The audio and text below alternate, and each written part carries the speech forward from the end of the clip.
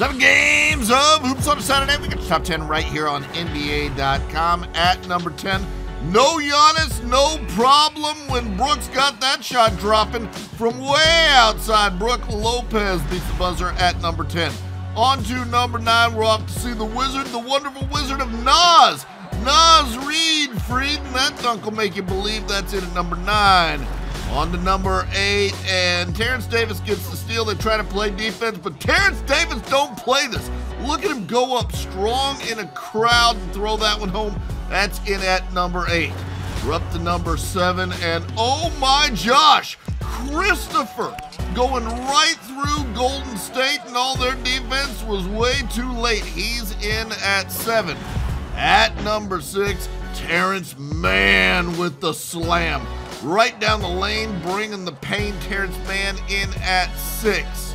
We're up to number 5 now, and Steph gets the steal, and of course he can shoot it from there. He's Steph Curry, he can do anything. But this time he's sharing to Jordan Poole, and Jordan goes soaring. That's in at number 5 for the Warriors. We're up to number 4, and OG Anunoby finds Christian Koloko, who gets the hammer throw. Nice little dime for the Toronto Raptors. That's in at number 4. At number 3, Greg Brown throwing down. The head fake, then he makes the house shake. Beautiful move from Greg Brown at number 3. At number 2, let's make Manute proud. His kid can play ball to the hole with soul.